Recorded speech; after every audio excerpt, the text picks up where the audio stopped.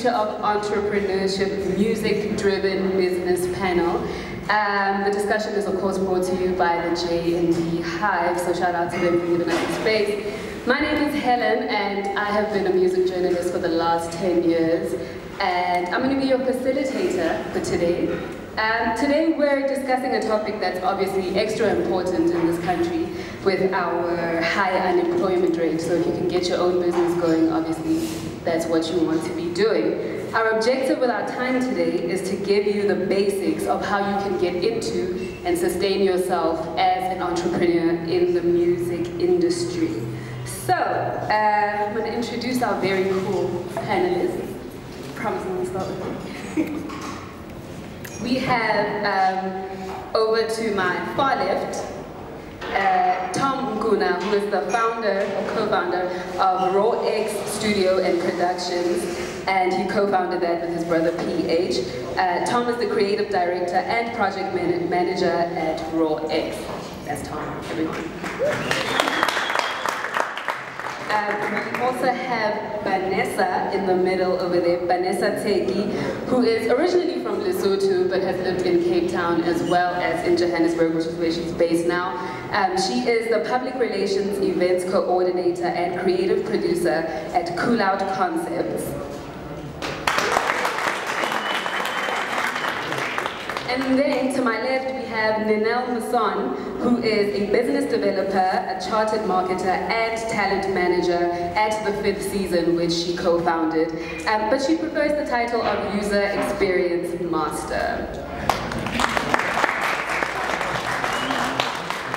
So before we begin, just a couple of things. The hashtag, if you're going to be tweeting and all that lovely stuff, is hashtag FOE, the future of entrepreneurship. And then our Twitter handle is @HiveJoburg. By now I think you know where the toilets are, but if you don't, they're upstairs and to the left. And as usual, please keep your phones on silent, even though we do want you tweeting and talking nice things about us. So, because I only got one whoop, I feel like I need a little bit more, right? So I want to know who is in the room, and the panelists want to know who is in the room. So if this applies to you, can I get a whoop whoop? No? Can we just try it out so that we know everyone knows how to do it? Can I get a whoop whoop? Yay! So who here actually owns a business? Okay, great. So who is an artist manager? All right, so who is an event promoter? Who is an artist? Okay, so you basically want to know how you can get on these people's books. That's why you're here. No. Why are you here? Basically want to know how we can do what they do ourselves. Ah, they want to cut you out of the equation. Because like, it's a mission, come on. Okay, I hear you. We're gonna try and there's too many of us and not enough of them. Okay, we're going to try and get all of your questions answered today. So, thank you for joining us. We're super excited to have you here. Ninel, I have to start with you. The 5th Season, right, is a music-driven business and an independent record company. And obviously that is home to people like Berita and Trezor as well. And you're a user experience master. So tell us a little bit about the business and what it is that you do. The 5th Season, yes, you're right. It's a music-driven business. It's an entertainment agency. If you have to describe the whole group, the 5th Season is an entertainment agency with music at its core. So part of it is an independent record label. The second part of it is 5th Talent, which is then the 360-degree management services that go to artists that were signed, as well as the other entertainment talent, so non-recording talent as well. And then the other side of it would be experiential. So we have to create a lot of below-the-line activities for all the talent that we work with, own shows and events. So Tom, your company, right, Raw X, has either produced or engineered or had something to do with award-winning albums like Lost in Time by Kulichana, as well as Skanda Republic by K.O. and AKA's Alter Ego. So your role over there, What exactly does it entail? So what Roy Studios is essentially is a production house, a creative hub for music. And what we've done over the years is been able to partner up with different acts, such as the guys that you had mentioned before, notably Chana, aka KO. And what we do is we offer the facilities to record your whole project, to engineer it, and we also offer the production as per beat, but it's not limited to that or restricted to anything. Sorry. So with those projects you mentioned before, all we did was some of them were produced, some of them were engineered, but Roic Studios just creates a platform for people to come through and do their music to the best of their quality, and we help them distribute it elsewhere. So we let them own their music, distribute it how they want to. So it's not a traditional record label, just a creative hub. But what exactly do you do then? What I do, I'm the project manager, creative director. So with like a production house, if you were to only be focusing on selling beats or getting studio or selling studio time, you would limit your potential as a company to make money because there's so many other avenues. So what I do, oh damn. Sorry about that. So what I do around the music, I find different concepts in which we can explore to make money. And one of them is why we are partnered with The Hive, being We Make Better Music Than You, a pop-up academy. So along with my team, we conceptualized an idea that Roic Studios has been in existence for 10 years. So we've been working with a lot of different artists, so we thought being the 10th year would be a great time to give back to producers specifically. So what I did and what in my role was to help conceptualize the idea, find a way for it to come alive, that's finding sponsorship and different avenues to put it through. And after we've done that, I step into my second role as a project manager to actually manage the project that I help conceptualize with my team.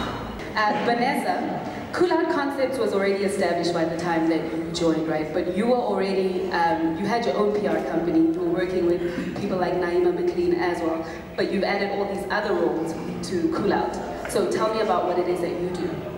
My partners consist of DJ ID, who is a Kyo, and he's the creative director.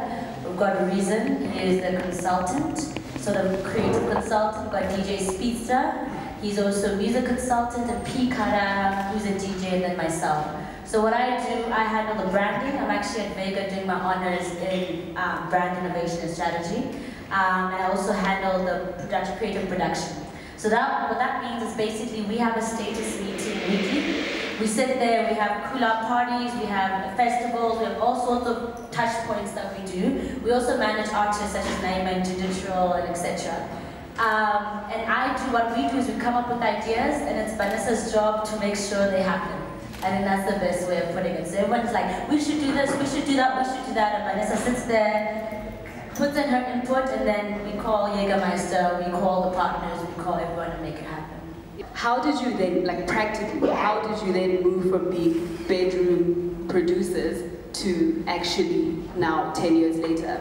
We moved from a bedroom to a garage. We're still in the garage right now. The garage is a little bit more fancy now, we've got equipment and stuff. But the point of that is that you can do, especially music, you can do it anywhere. And our next step from next year, our plan is to record more outside of the studio, like hotel rooms and wherever we go, essentially, because you just need your equipment and you just need your ideas.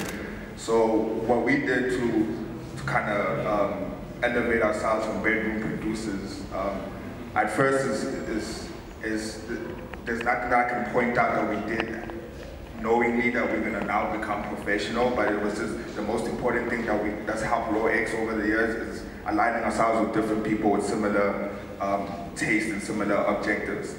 Because when let's say my brother PH, when he was doing Alter Ego and Top Originator and Lost in Time, none of those artists were big artists. It was just somebody like PH trying to get a song out, and he was a producer trying to get a beat out, and meeting and working with people with similar drive and goals is very important.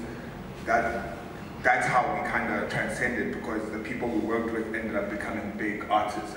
AKA Kulichana became Kulichana. And us maintaining those networks and relationships and being able to keep working with them allows us to grow with them just because we're associated with them. So I'll say definitely the most important thing for Roex Studios was networks and maintaining the networks and being able to deliver when we had the opportunity. So that's what's kept our name growing. And just like you mentioned, what Alter Ego, Skanda Republic and Lost in Time, that's the most recent of those projects was 2014, but because of like good quality delivery and being able to associate us with them, we're still relevant for that, even though we've done a lot more stuff up until then, which we'll speak about later. All right, back to you now. Because the fifth season started as the fifth season audio, right? So you started off with the music. How did you identify the gap that you wanted to fill? Our mission is once we created the product, my job, my mandate is to create demand for our talent. So every single day, if I'm not doing activities or things towards that, that's it, that's my main focus. And we started out in entertainment generally. So I was always, I had a thread of promoting events and doing events. My partner, Rafael Benza, had a background in doing concerts, entertainment, and especially international shows coming into South Africa. So that was actually our thing. And then we started realizing that everything that we do, all of these platforms that we create, and that we manage now to sell to brands, to sponsors, entertainment's at the center of that.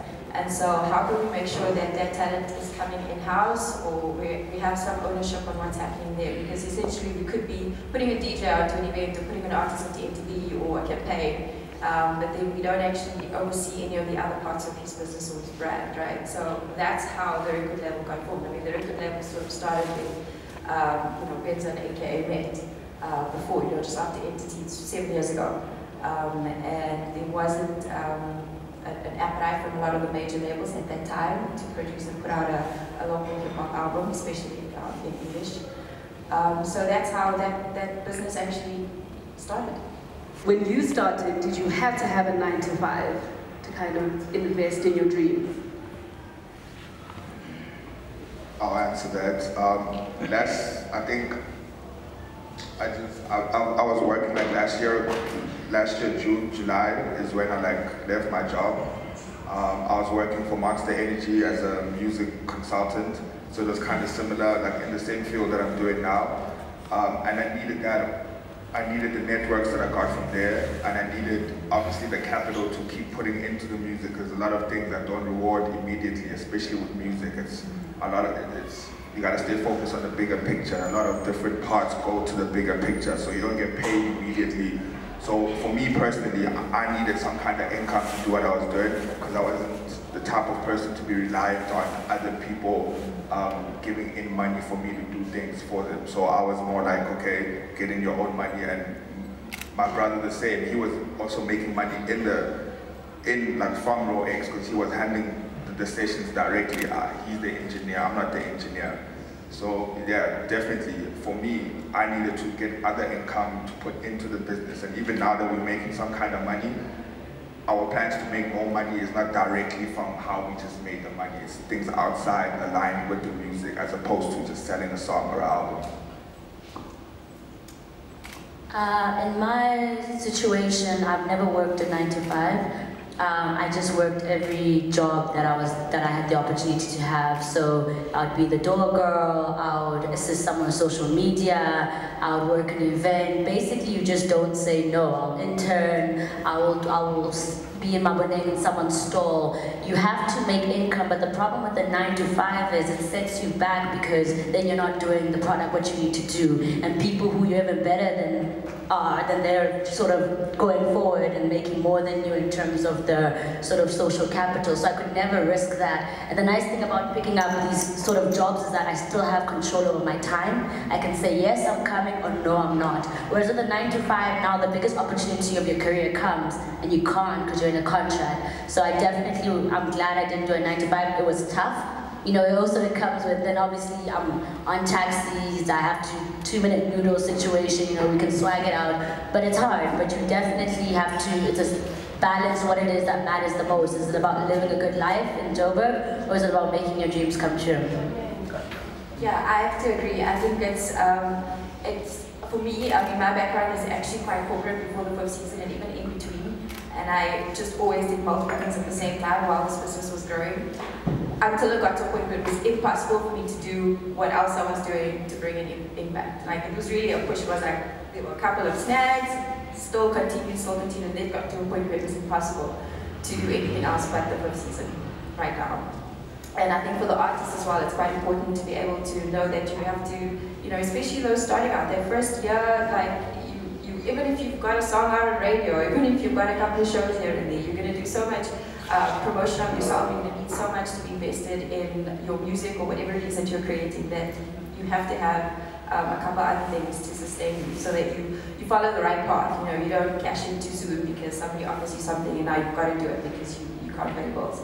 I think it's a little bit easier. I think if you do obviously have a team or you've been signed, I mean, if they are, you know, paid for the production of music, for example, is the job of the record label, if you're signed to Film Season or whoever it is that you're working with. But until that point, do as many other things. And you'd actually be surprised how sometimes these things can all come together. So you end up working in fashion or do graphic design or something like that, just to pay the bills, but your dream is to make, you know, that album. And then you could find yourself doing designs for another artist. That becomes then part of your network. Or you could do your own work instead of having to pay for somebody else to create, you know, single artwork or whatever the case is. So yeah, I would definitely recommend.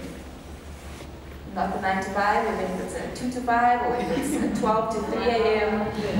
Yeah. So just find something that you can do in the meantime. So because this is not like just any other panel discussion, I'm going to be reaching out to you guys and saying, do you have any questions? I mean, we're going to talk a little bit more about being an entrepreneur in this industry. But in terms of what we just covered right now, is there anything that's unclear or a question that you have for the panelists? Okay, hi everyone, my name is Polani, but everyone else knows me as Wax. I'm also an entrepreneur. I run a creative and digital agency that is now focusing in music. So my question is, to everyone on the panel, how do you make money? Like, what's the revenue model? Because at the end of the day, we're selling music, and music is everywhere. Everyone listens to music. Lawyers, while they're making money, they're making music, right? But at that point in time, they're not paid for it. So that's what I'm trying to solve as a business. But from you guys' work, how do you make money in the music space? Because chances are you're selling someone else's music. So where is that income sharing space between you and the people's music? You need to have multiple streams of income as an individual and as a company. So if you look at Cool Out, each of us as individuals have multiple streams of income. So Reason's got his rapping, Akil has got his DJing, I've got my PR and everything. So already now when we get to Cool Out, we're covered. That's the best thing, because you don't want to be relying on your company or your passion to pay your bills, because then you get desperate to make weird decisions and all of that. Once you're done, you're like, okay, I'm feeding myself, now let's make Cool Out make money. We start with events. We're going to have a party at Kitcheners, and we're going to charge 50 Rand at the door. The income that comes from the door is what we're going to make our money from. But bear in mind, we have to pay the DJs and we have to pay the venue. That's why. Why are we paying venue? Why are we paying in the bars making so much money? Scratch that. Let's get our own venue. So we get our own venue, the Cool Out rooftop. So now people are coming and booking. So Abo Frankie, Twins on Deck, all of them are booking the venue, and we get that from them. We have our own party, so we'll scratch the venue fee away, and we get our own bar, which is where actually the money is, as opposed to a venue. So now we haven't even touched on the music, but we're in that industry in terms of making money. Then on top of that, because we're a team, my man has booked the venue. Oh wait, you're gonna book, in order to get the venue, you're gonna get Speed Stick, DJ, you're gonna get Reason, I'm getting the 10% from that, everyone's eating from that. Cool, cool, cool. Jägermeister comes on board, now we wanna do huge festivals. Now the best thing that we've discovered now is make your money before anyone has walked through the door. Sponsors. So now that's when you talk and you get the proposals, that's when your digital knowledge and your graphic design and all of that comes into contact. You make sure Jägermeister's on board, Play, Red Bull, whoever it is you're working with, you speak to them. This is our concept. They pay for everything. So by the time the first person walks through the door, you're making a profit. That's how you make your money. That's how we're making our money. I'll take one more question for this section. Anybody else got a question? Okay, so we're gonna move on then. Tom, you were speaking about networking earlier, right? And I know some people are musicians, but they're shy. Or they're musicians and they think they're too dope to be networking. What are the practical ways to start networking and gain a database or a contact list? When we started, obviously, it was hanging around in the places where like-minded people are. In 2017, it's way easier. You got social media and you've got like-minded people on your phone, and that's how we network now. Like, a lot of opportunities I found were like maybe Instagram ads or something. I found out about the Hive on Instagram, and it's once a post just to show like everything's on social media. I can't emphasize how important that is, and it's just about being able to target what you do and find that in the environment. And now the environment is not necessarily being on the street or a party or anything. That is a form of networking, but everything, all the work has been posted online. It's just something like this academy we're doing. We're finding all our talent through them sending what they do to our email address. And even if we didn't have to do that, if we were looking for producers, we could still do that, go on SoundCloud or whatever. So the most important thing is aligning yourself with like-minded people online. That's important. Don't just follow people who don't do anything for you. I keep cutting down, I keep changing who I follow based on what I'm trying to achieve all the time. And like, so the content that I see on my timeline, it's not just for like seeing a funny Facebook joke. Sometimes it's super important, especially because we spend so much time on social media. Those jokes are funny. Yeah. So you just gotta minimize them a little bit. Maybe like 1 in 5, the other 4 things must make you money, the other thing makes you laugh. Okay, got it. Vanessa, Cooling in the City is your flagship event, right? But you also do events all around South Africa. So what would you say are some key insights that you can share about music in the different regions that you operate in? It's really important to not overestimate your wealth or who you are, who your artists are, but also don't underestimate yourself. So if you go to a place like Welkom, for example, there are people there who have heard of Reason, some aren't really into that, they're more into house. So when he gets there, it's sort of like he's starting afresh. His performance needs to be dope, people are probably hearing it for the first time. So also I've got people who are unknown, who are managed. And I take them there to Welkom, and it's the same thing. It's about when you get there, are you going to perform? The network in Joburg is basically a macro version of the mini versions in Bobo, in Bloemfontein and everything. So you've got promoters, you've got artists, you've got venue owners, and all of those people want the same thing that people in Joburg want. The venue owner wants people at his venue, the promoter wants to have a party with them and try and play as little possible for the artists and make money. So I think the most important thing for us and the way we sort of spread around is connecting with promoters across the country. Yeah. So because we can't, going there by ourselves is, no matter how big our names are, we're going to have 10 people there. Connecting with a promoter who's doing stuff already allows us then to tap onto them and have a mutual beneficial relationship. So I feel like everything in the music industry is about collaboration. Anyone who's claimed to make it and hasn't collaborated is lying. You need more people. Tom, We Make Better Music Than You Academy. How can these artists get onto it? If you guys are a producer, a beat maker, composer, you guys can email like three original compositions to info@phrox.com.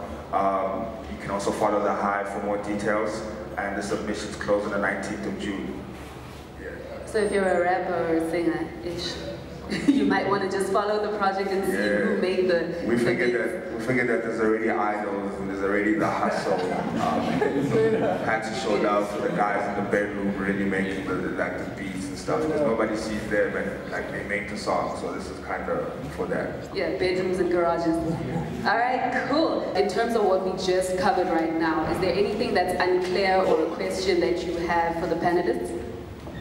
So, quite interesting here, because I mean, when you talk about events and promotion, with regards to, I really want to, I tour a lot. So, usually how I raise the funding is I apply for it, I write the proposals and get to the venues. But I want to expand my reach, and also, maybe it's also genre specific. I'm sure maybe if you're talking about Reason, he comes there with his DJ pack or whatever. I come there with 5 guys. and already on the first day it's costing me about 12,000 just to transport them.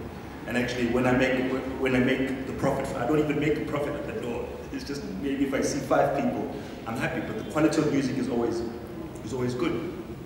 So how do I get? So if let's say I'm asking a question from the point of an instrumentalist and a musician, from a point of view to say how do I connect with promoters and what's the best way? Because I mean there's also little information. I mean there's little scope or little networks of promoters, of managers, and obviously especially you have to work hard at like getting the attention of people. So how as an independent, how do I go about making linkages with promoters, with venues, and also creating a larger scope for audience reach? Now my advice to you would be like, there's this, I don't know if you've heard of the Jägermeister cartel.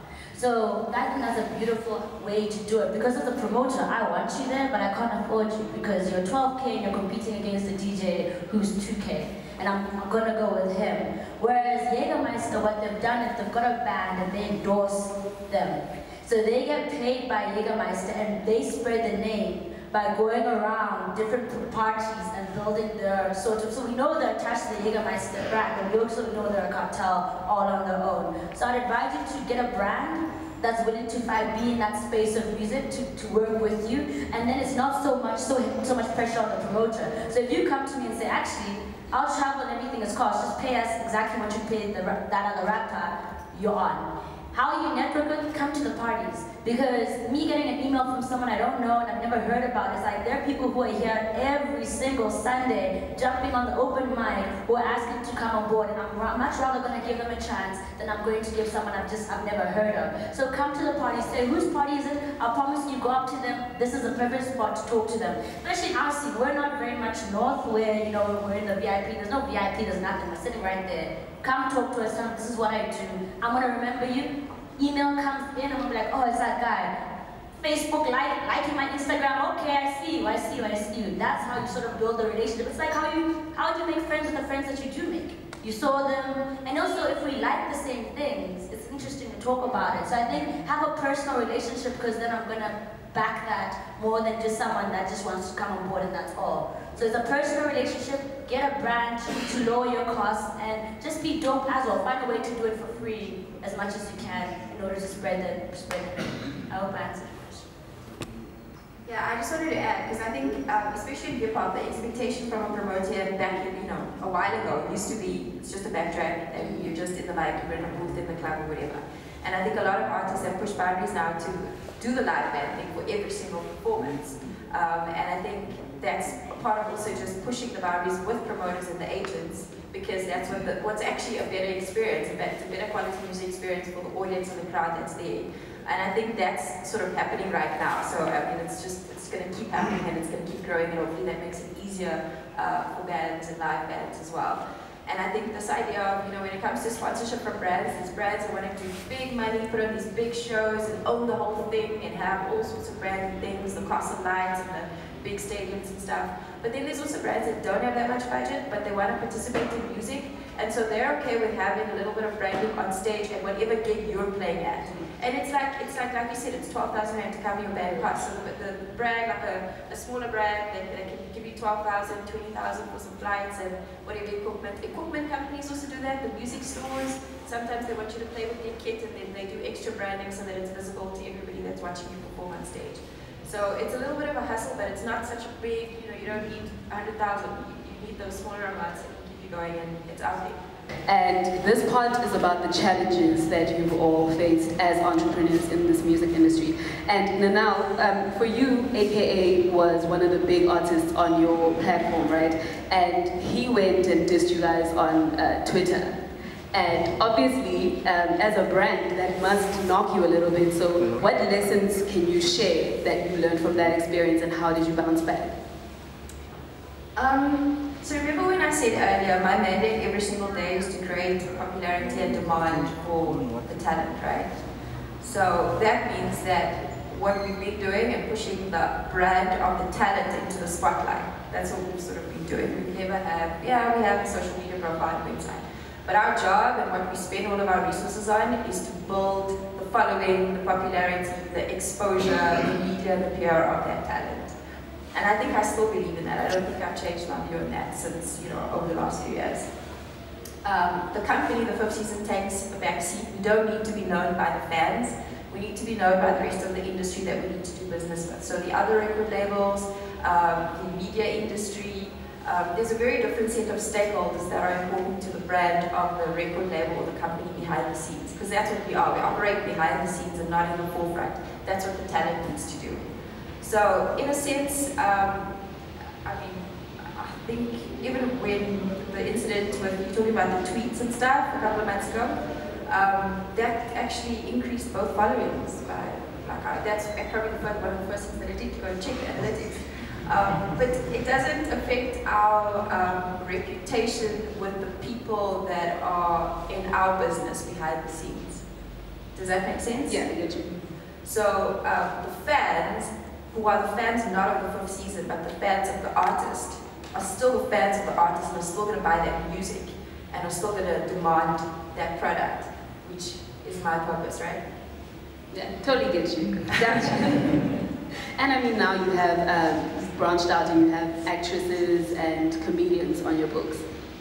Yes, so this year we have, this was a decision a long time in the making, but we have decided to expand our relationships with non-recording music, non-recording, just general entertainment talent. So comedians, on-the-air, radio, TV talent, who've sort of been wanting us to work with them for a long time. It now became a good time to branch out. That was sort of always in the plan, but yeah. Our core is still always going to be music. Cool. So don't go out and diss your managers on Twitter. It might not work as well for you. So Vanessa. Sometimes controversy is not a bad thing for your music promo. Yeah. All right. So Vanessa, with your particular brand, Cool Out, there was an unfortunate incident where someone died during your event, right? A young man called Slang. Yeah. So tell us how you as an entrepreneur with your partners actually bounced back from that. It was really tough because just to give everybody context, so we have, what happened was, it was Reason's birthday party and it was a cool-in in the city, and man, it was a crazy night, hey, like Pearl Tussi was hosting, the lineup was Questa, AKA was even on there, was Reason, it was just anybody you can imagine on that lineup. And at some point the party was like, we'd move, because it was winter, it was this time, we'd move downstairs, so it was like an underground party, the energy was high level, and like the crew, we looked around and we're like, yeah, this is it guys, we're about to like just go to the next level. And even now, the people who have been with us, coming to our parties since we were just at Kitcheners, were just on a high. And one of those people was Slam Dimo. And he's been with us. He lived in the Val, and he would travel all the way to come to a Cool Out party. He would be there at like 2 p.m. when the doors open. And that energy, I can understand it, because I promise you, it's like, guys, we're finally making it. We're leaving the underground and we're making a commercial, you know? And everyone was excited, and he had gone to the bathrooms on top of the rooftop, and he was drunk because all of us had been drinking. And we have their stairs coming down, just for fun and games, he wanted to, you know, as we're kids, we slide down the rail. And he did that, and he was drunk, and he slid down the rail, got to the bottom, lost his balance, and fell down about 12 flights of stairs to his death. So what happened is I'm backstage, just, you know, jamming it out, and kind of comes to me, and his face is just, he's like, Vanessa, come, you need to check this out now. And I run, and I look down, he's like, someone's died. I look down, and I see the body, and everything changes in that moment. What happens is, immediately, I don't even know what happens. You go into another phase, you run, you call the police, whatever, but in your mind, you're not thinking, how is this affecting our brand? You're just thinking, oh my gosh, someone came to enjoy us and ended up dying. That's all. You come to a Cool Out and you might not live, you might not see the next day. So that was what was killing us. After we all get it sorted, you know, we all went down to the funeral, we helped with the funeral costs. We partnered up with his brother, we raised some funds for the family, we do parties in the Val because of him. But the most painful thing is, if you Google, at the time, last year, if you Googled Vanessa Tseki, you would find all the major publications, so into Sunday Times, not saying best events coordinator or PR extraordinaire. It was like kid dies at party. So that was a hit on all of our personal brand. If you Googled Reason's name, if you Googled Akio's name, because these are high profile brands. And what we did was what else are you gonna do but be yourself and do what you were raised to do, and that's just act right and be right and keep moving on. And we did that. We made sure if this was our brother, if this was our cousin, how would we want the promoters to act in that? We went the extra mile, we pushed, and we moved on. And we're honest in all our interviews, like, this is what happened. And yes, next time we didn't even imagine that could happen. Now the security's standing right there. If you even dare touch the banister at a cool-out party, you're actually gonna get kicked out in that sense. But it was a setback, but one of the things that Q and I love to say is, everyone loves a comeback story. And we went downhill from then, because then a lot of our market is from the Val as well, because they're hip-hop heads, hectically for some reason. And they stopped coming because that was a bit of a thing for them. And it was winter, Reason was knocked down, we were knocked down, you know, we're coming into work at like 12. So it went down, I was making like 900 a month. And then we came up again, and we fought, and we fought, and we started making events, and something just turned and tipped, and then we were #1 again.